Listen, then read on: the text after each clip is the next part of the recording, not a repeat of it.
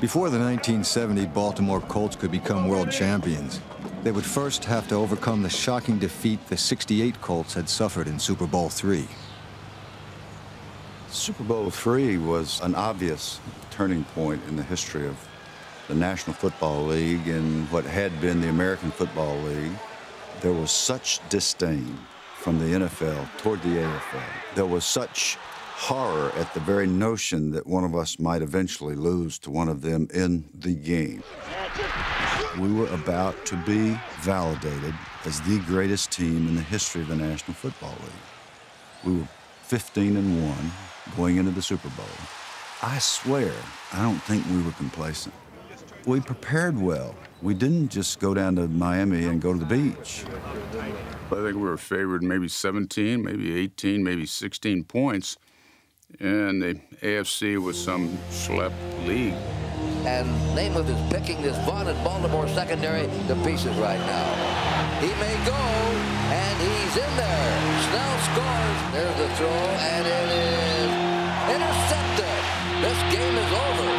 The New York Jets are the world champions in a stunning upset. They have beaten the Colts handily here today. Coach Don Shula's team had been handed the most stunning loss in Super Bowl history. It was one of the best teams I ever played with, and we lost to somebody that we would beat 8,000 times after the Super Bowl. It was humiliation, to be kind. After the game, the team gathered at the Miami estate of Colts owner Carroll Rosenbloom. It was supposed to be a victory party at Carroll's house. And we all went over, the whole team. I was at the party. Yes, indeed. He had my relatives down there and everything. I got drunk. Something possessed me to walk up to Mr. Rosenbloom, and to this day, I don't know why I did it, but I said, I want to tell you one thing, Mr. Rosenbloom. We will get back here and we will win, I promise. It was well known that Carroll was upset, and who are you going to get upset with? The head coach. I don't recall ever reading anything publicly that Rosenbloom had said that was disparaging to Shula, but I think there was an undercurrent of that. It was the biggest embarrassment of his career to lose the Super Bowl for the first time to an AFL team. I mean, I know it really hurt Carroll. Usually Mr. Rosenbloom didn't say anything to the team, but he met with us, and I have a vivid memory of the meeting, and he stood right next to Don Shula, and he said, now, men, I'm not in this business to be humiliated and embarrassed, to come in second place, ever. I've already fired one coach who won 2 world championships for me. I want you to understand that I'm interested in one thing. I'm interested in dominance and the world championship. Are there any questions? In 1969, Don Shula and the Colts would be under the microscope all season. They barely won half their games and failed to make the playoffs. Inside of you? Outside. Outside of him. Wide. Don't get taken down. Wide, shoot. Huh? All right, that's wide. Get wide. Don't get taken down. It wasn't the same. Nothing was the same. You always pay attention to details, and we didn't do that year. Maybe it was the residual effect of Super Bowl III. By the end of 1969, communication between Shula and Rosenbloom was virtually non-existent. Taking advantage of the strained relationship was Miami Dolphins owner Joe Robbie, who was in the market for a new head coach. Carroll Rosenbloom was in the Orient vacationing, and Steve Rosenbloom, his son, got a call from Joe Robbie, and Joe Robbie asked for permission to talk to Don Shula. Now, where it gets cloudy from that point on is, did Steve Rosenbloom say, yes, you can talk to him, or I have to wait till my father comes back? We don't know. But at least Miami's story was that Steve Rosenbloom granted permission. When Carroll came back, he said Steve isn't authorized to give permission, and I'm denying it. This is, I think, probably after Shula had already been appointed the head coach at Miami. So he contested it, and Pete Rozelle gave us their #1 draft choice because of the confusion surrounding this. And I think we just had 3 intractable egos there with Joe Robbie, Carroll Rosenbloom, Don Shula, 3 really hard-nosed, tough guys, competitors. And I don't think any of them ever apologized to anybody, and I doubt if they ever would have, were they all still living. After waiting more than a month, Rosenbloom selected longtime staff assistant Don McCafferty to be the Colts' new head coach. This afternoon, we're just going to start out with a regular practice and play catch-up football mentally for them. We're going to throw a lot at them, and these are men who've been through this before, and it shouldn't be too much problem for them. I think he went with McCafferty because the team was driven through Unitas's eyes, and I think that having a quarterback coach, somebody who, ran the game through the quarterback, although nobody ran the game for John, but I mean worked with John, was probably a good choice. It's a perfect guy for that team, having gone through the turmoil of Super Bowl III and the turmoil of losing Shula. Well, I think he might have been a salve, kind of calm things down a little bit. You didn't want to have a stone thrower or a whipper comes up beating up people. If Shula was going to leave, bring somebody who had a calming influence. Mac would do some things that other head coaches would have never done. He would sit down and play a hand of poker and throw in a couple of bucks. He was such a nice guy that you didn't want to play bad and disappoint him to a point where he could possibly lose his job. Some of the players on the team thought he was lax. He wasn't lax. We practiced the same way. We practiced just as hard as we did with Shula. We wouldn't have won all those tight games had we not worked hard.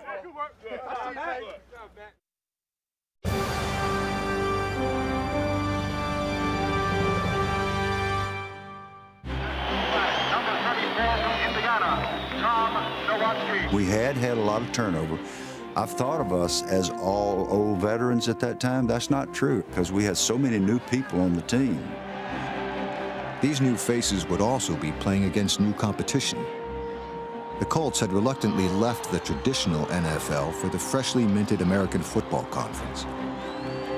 None of this seemed to matter to a cocky, long-haired rookie kicker named Jim O'Brien.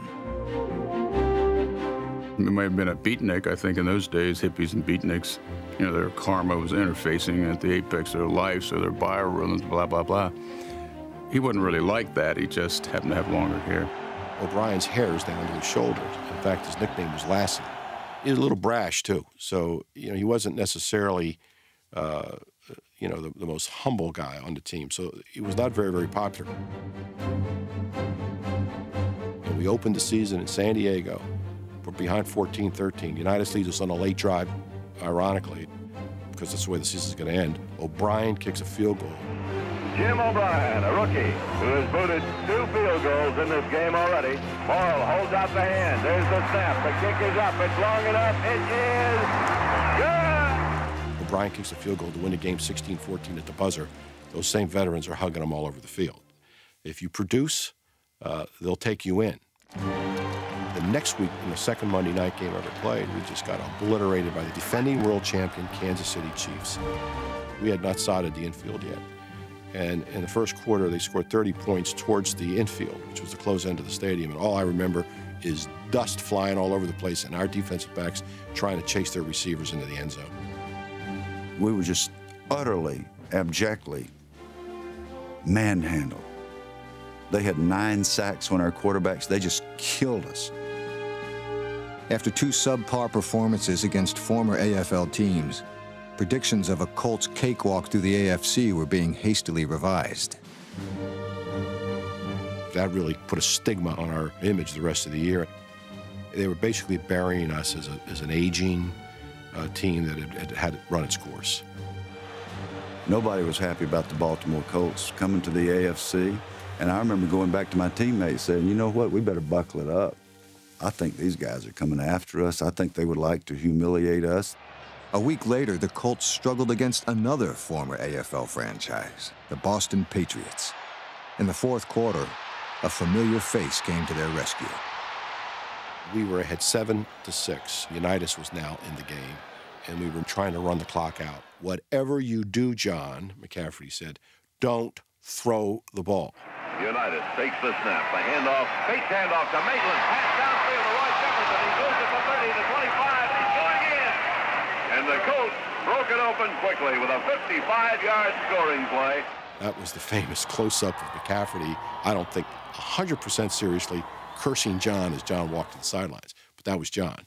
Whatever you do, John, don't throw the ball. That's exactly what John was going to do. In Houston, Unitas came from behind twice with touchdown passes to Roy Jefferson. Unitas takes the snap, goes back to throw, looks downfield, sets, fires long, into the end zone, it's complete!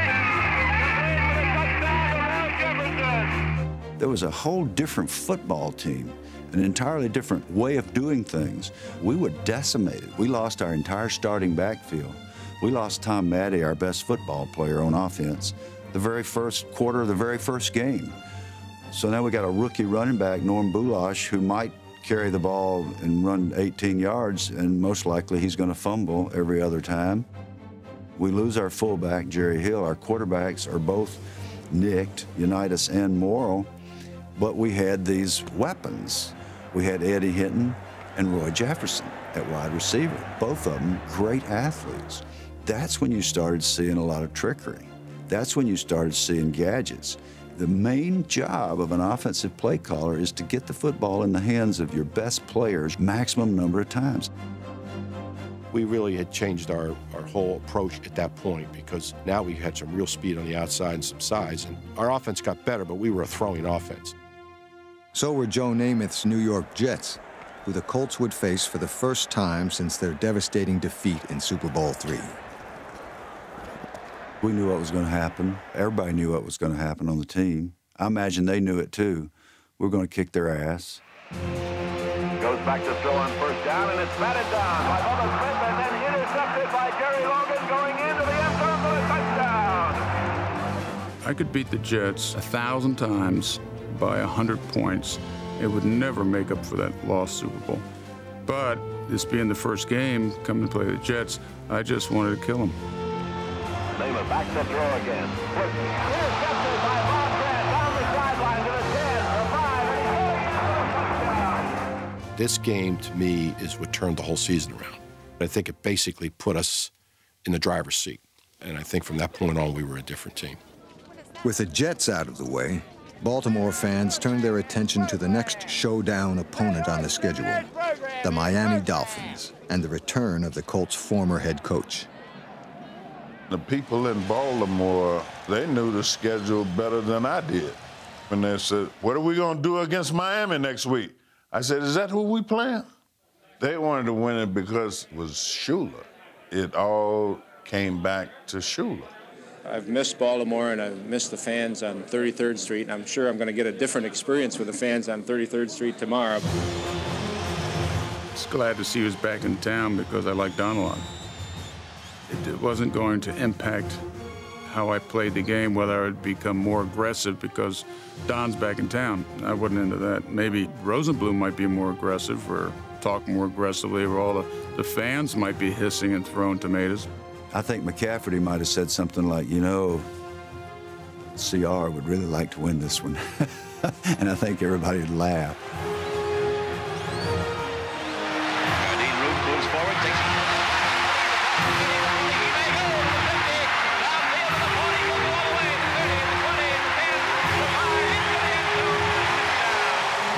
At the midway point of the 1970 season, the Colts were in control of the AFC East and on track to reach the playoffs.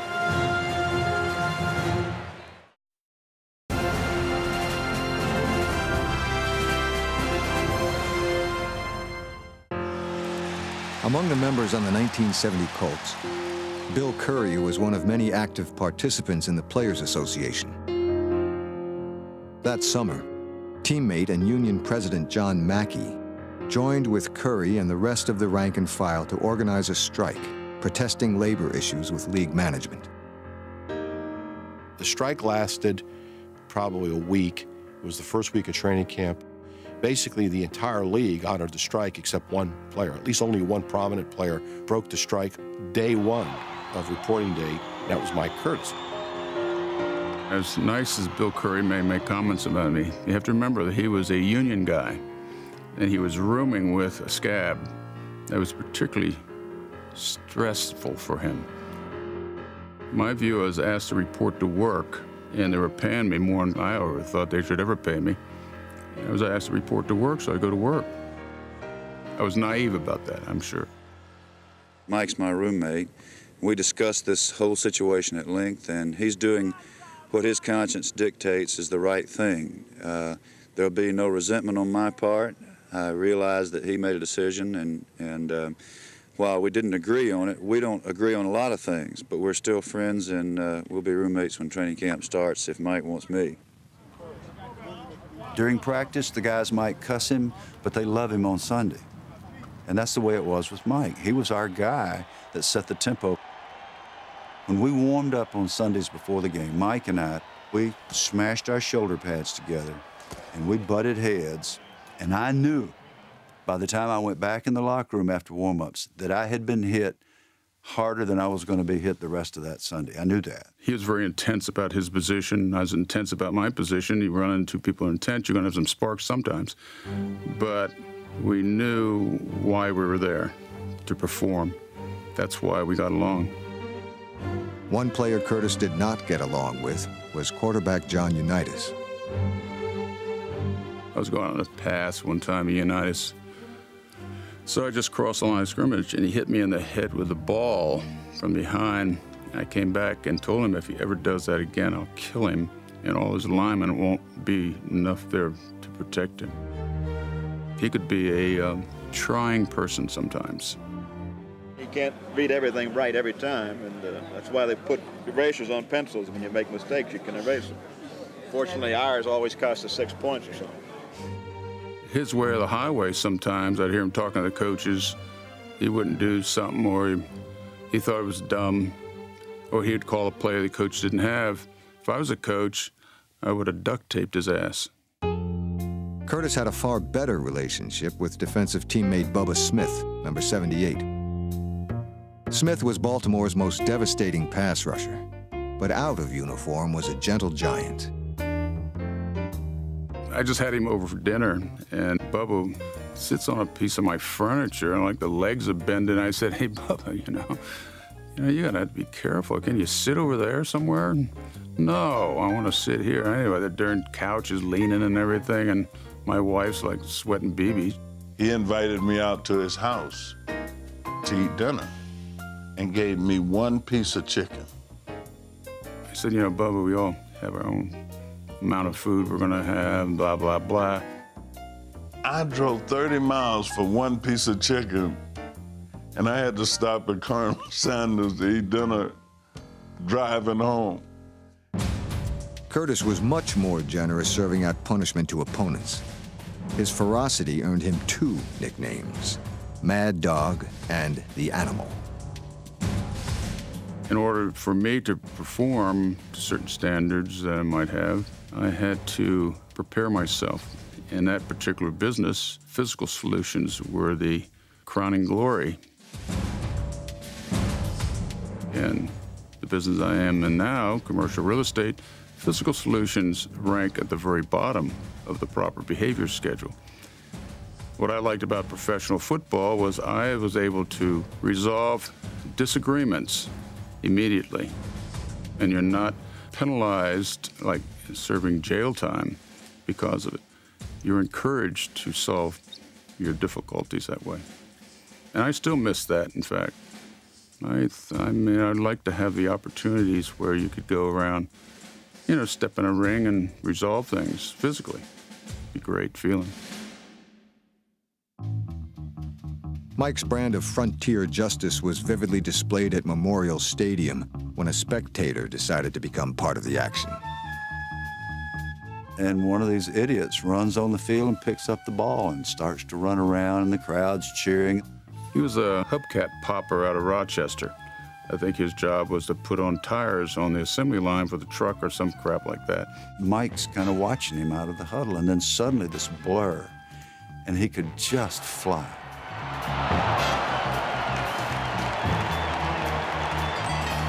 So I just gave him a flipper. I didn't try to put his lights out. Mike just stood there and looked at him for a second and jogged back out to the huddle. Nothing unusual in his mind. Bill Curry was most distressed. I don't know how many prayers he said that night, but he was most distressed with my behavior and my reputation with the league. Bubba Smith and I walked over to his locker and we said, Mike, did you realize how bad you made all of us look by hitting that poor guy? He said, look, that guy came into our place of business. I enforced city ordinance that prevents him doing that legally, and that's what I did. And I don't have any regrets, and I don't have anything to say to you two about it.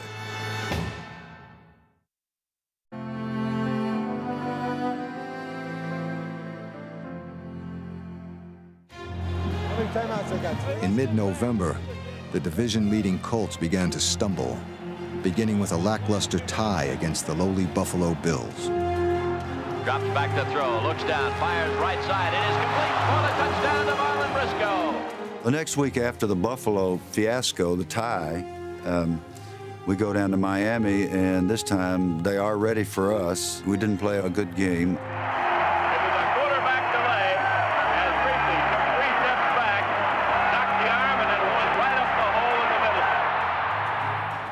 We really got beaten badly, 34-17. But that was a big loss now. That really hurt.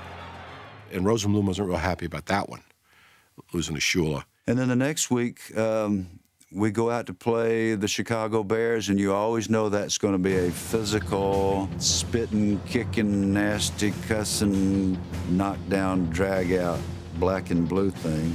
And 5 minutes are gone in the game. Unitas has already thrown 3 interceptions, and we're down 17-0. Fires up the middle, and again it's intercepted. If you have to describe the difference in good and great quarterbacks and the undefinable ingredient that the great ones have, it starts with total amnesia from what happened 2 seconds before. That's the classic Unitas game. Good. Back with it. That begins overstacked. They're giving you over. They're just giving you over 15. John Unitas never changed expression. And you can't tell whether he's thrown a touchdown pass, an interception, or just gone to a Sunday school picnic. You can't tell. He never changes. We keep playing, we keep plugging, and as was our wont, we managed to scramble around and find a way to get back in the game.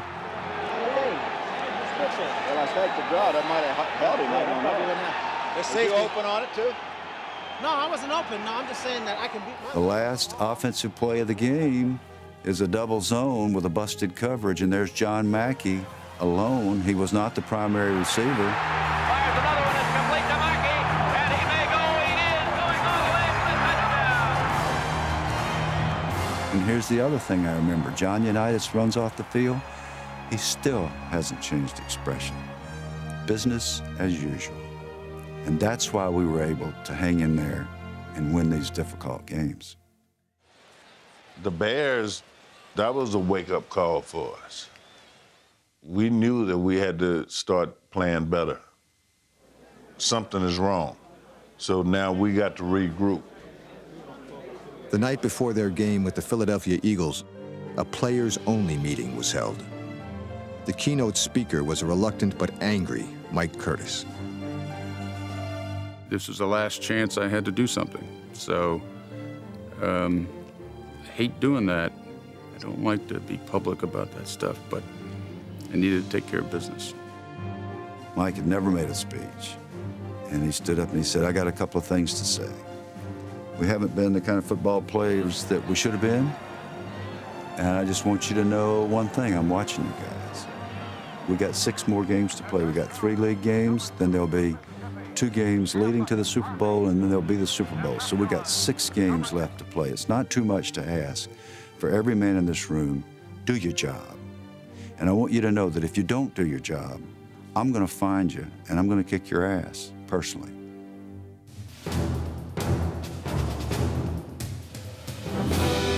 He was was talking to the offense, but the defense took it personal too. We got to do this. We couldn't afford to lose the game. The defense demolished the Eagles, and Baltimore earned a decisive victory. A week later in Buffalo, the Colts wrapped up the AFC East crown. And the pass is intercepted this time by Charlie Newton, and the Colts, with that interception, just iced the Eastern Division Championship of the AFC. 2 or 3 different points during the season, it looked like we were not going to make the playoffs. I come back through all of this, and the fact that we had had a little slump and still coming on the heels of the last 2 years. Now we're back in the playoffs. Home field advantage all the way through the playoffs. We have a chance to get to the Super Bowl. There was a lot of joy.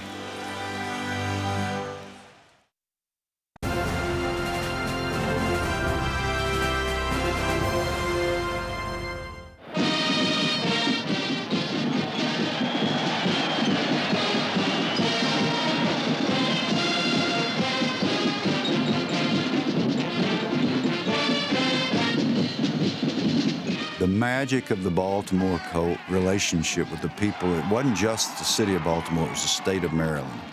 That magic has never been reproduced anywhere else. And here I am all these years later, I get goosebumps. I get teary-eyed because I would be the first player introduced. For reasons I've never understood, the center was the first guy introduced. Introducing the offensive unit of the Baltimore Colts. Number 50 from Georgia Tech, Bill Curry.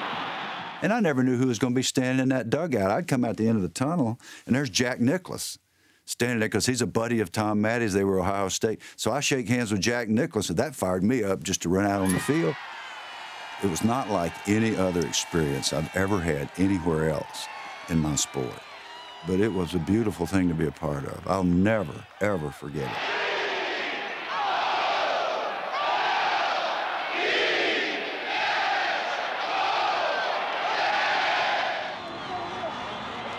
Another Colts advantage entering the playoffs was a Spartan playing surface that disoriented opponents. We hardly had a field to play on.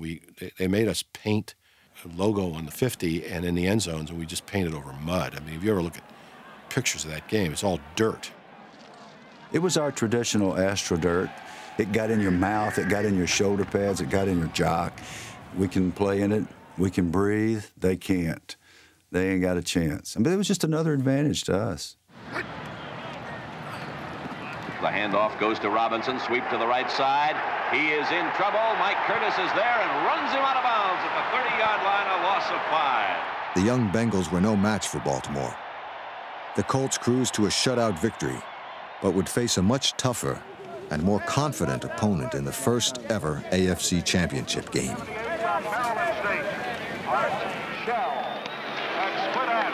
Number 81 from Texas Southern, Warren Wells.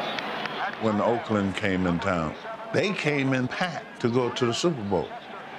George Atkinson said, yeah, we're going to leave here and go to Miami. I said, what are y'all going to the game? You got tickets? I said, because, man, we going to beat the hell out of y'all. And I broke free right away and hit LaMonica, and he went down, and that brought George Blanda in. Every time you got a chance to take a lick on him, take it. And I think George was around 43 at the time. His body is not ready to take those licks.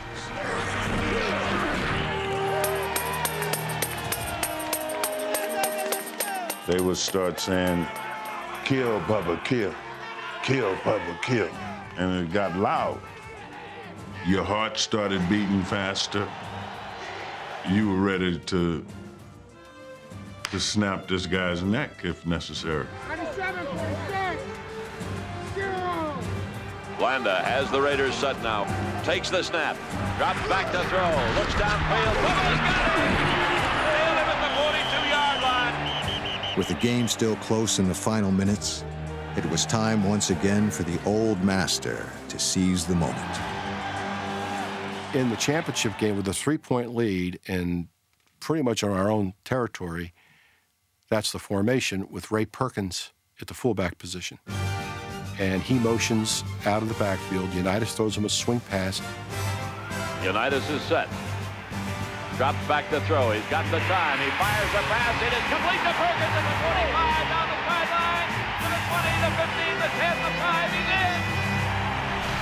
Ray Perkins gets the TV. And that was the touchdown that gave us a 10-point lead and clinched the game, and the trunks went back to Oakland, not to Miami. Hey, way to play, man. Great, baby. Sweet, sweet. Right on. Hey, way to go, baby. Let's go, man. The Baltimore Colts, 7 seconds to go, are the AFC champions. There's the end of the ball game, and it's on to the Super Bowl now. John Sandusky, whom Mac had moved over to coach the defensive line, but formerly had been my offensive line coach. Big John Sandusky came over and just hugged me. And I remember it was terrible because he hadn't shaved, and he scratched my face big time. But it was a wonderful moment. There was a lot of emotion after we beat Oakland. We were going back to the Super Bowl, and maybe because of all the buildup of the previous 2 years and the embarrassment, I don't remember anything that anybody said. I do remember that there was more affection and emotion that day than any other day.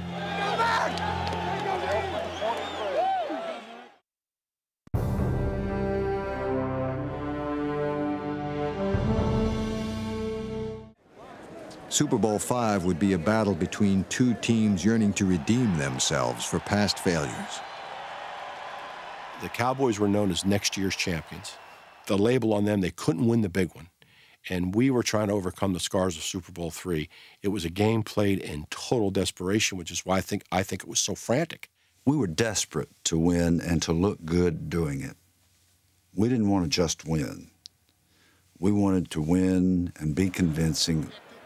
We felt like we were tougher than the Dallas Cowboys. We felt like that they could not stay with us for 4 quarters if we went out there and took care of business, did not turn the ball over, played well in the kicking game, and just flat whip them physically. We thought we could do that. Now, we didn't do any of those things. We didn't whip them physically. We didn't take good care of the football. We didn't play well in the kicking game. We didn't do any of that stuff. I think they were pressing too hard sometimes. They weren't relaxed going to the game.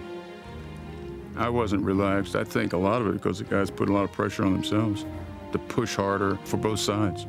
I think that's why it was a carnival. Glenn Messler, who was a terrific player and one of our better offensive linemen, came off the field and said, "George, I can't block Bob Lilly." And George said, "Glenn, you have to block Bob Lilly." And in the final analysis, Glenn did a pretty good job against, you could make a case, one of the 2 or 3 greatest defensive tackles in the history of the National Football League. It would be a wrestler block on both Lilly and another Dallas lineman that ignited the longest play of Super Bowl V. John goes back to throw again. Sets up, fires out left side. Taken by John. Goes off the fingertips of the intended receiver, bounced into the hands of John Mackey, and he goes in for the touchdown.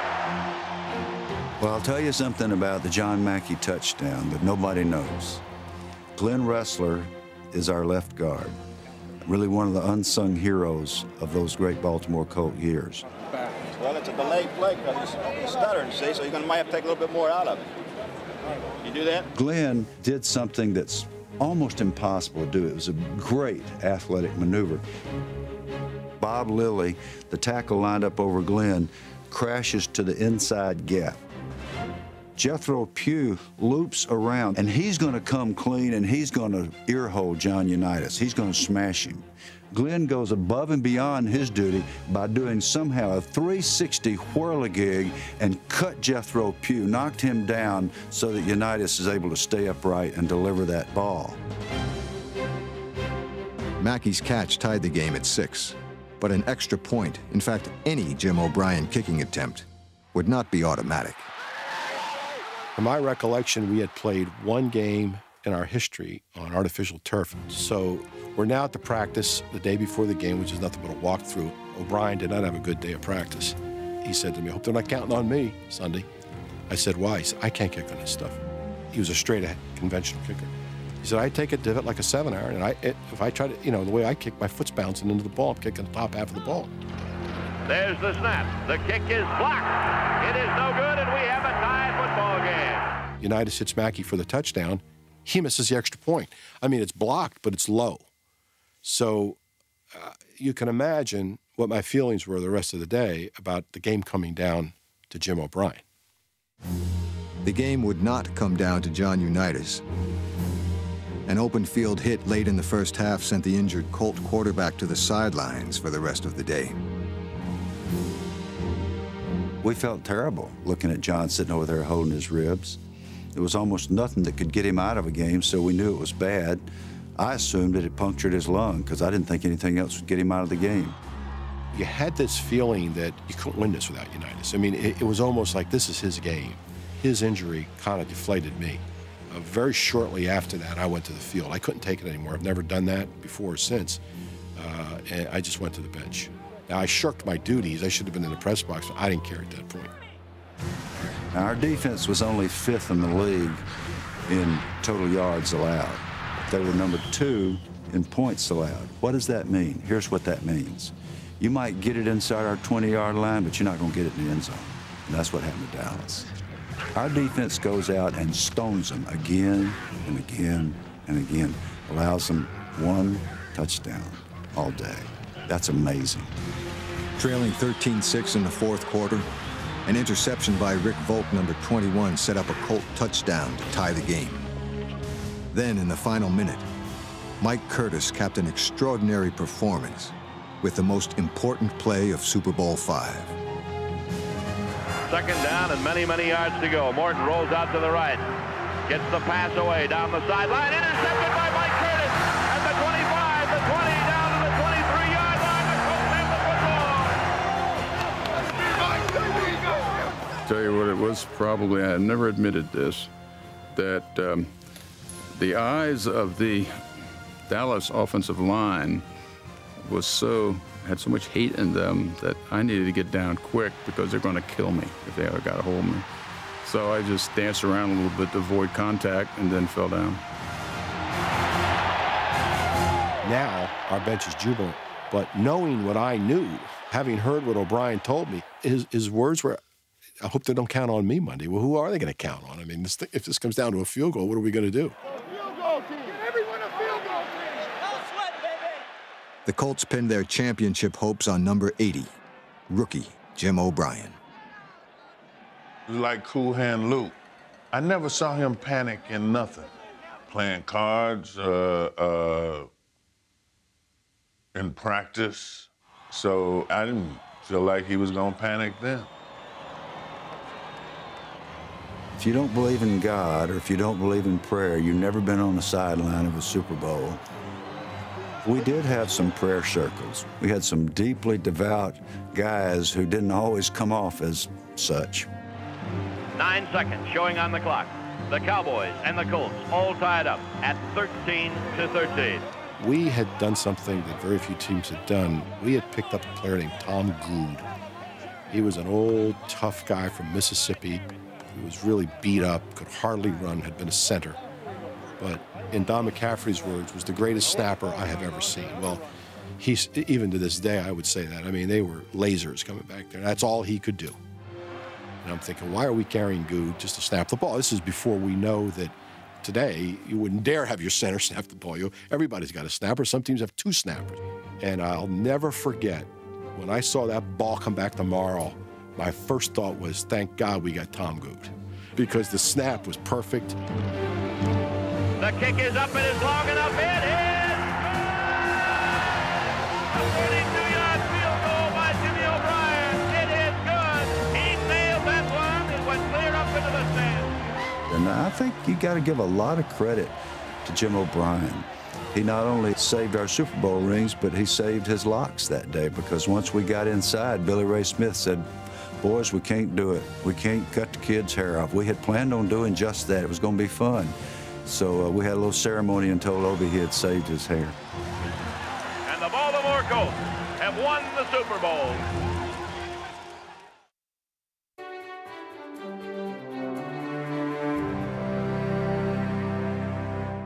Super Bowl V, this ring right here, that emblematic of our return to glory, dominance, all that sort of thing, is the most mixed sense of achievement that I've experienced in my career.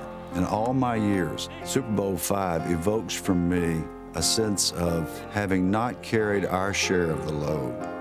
I didn't feel redemption. I didn't feel like we went down there and took care of business, conducted ourselves on the field like champions. We turned the ball over 7 times. And after enduring all the slings and arrows of the previous 2 years, you would have thought we would have been near perfect that day. There is the snap. The kick is up. It is long enough. It is. Now, when he kicks the field goal, I got depressed. And the Baltimore Colts have just won themselves a Super Bowl. And I knew I was supposed to be feeling good. Finally did it, world champions. I wasn't feeling that way. I couldn't really feel as happy as I wanted to feel because I was supposed to look at my other ring from Super Bowl III and say, well, I got 2, and I couldn't do it. That loss, Christ, almost 40 years ago, is the grave baggage. Super Bowl III. I still haven't gotten over it. Doesn't help that I won 200, made a bunch of things, a bunch of war. It doesn't mean flip to me. It's losing that Jet game. Until this day, they'll have that game on, and I turn away right away. Because I don't want to have no dreams about it. 1970 remains bittersweet for Bubba Smith, Bill Curry, and Mike Curtis. Unlike other Super Bowl champions, they remain burdened by their memories. There's nothing more I can do. I leave football and move on to the future. I've worn the ring 4 times. I think I have it in the pocket of one of my suit jackets, kind of where I hide it in my house. It was the last championship for any Baltimore Colts football team. It was not the redemption that we desperately sought for what had gone before. There's almost a sense of longing. Gosh, if we could just do that again. And that's a bunch of old men wasting time. That's what that is. There's something sad about that. Maybe old competitors just never grow out of that zeal for wanting to have done your best when the heat was on, when the crucible was at its most demanding. You just can't help but wish we had done a little better. And I guess we'll go to our grave like that.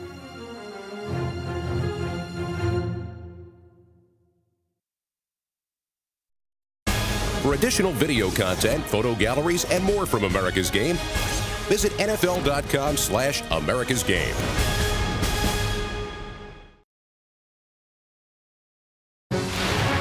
This NFL Films production has been brought to you by NFL Network. Watch the National Football League 24 hours a day on NFL Network.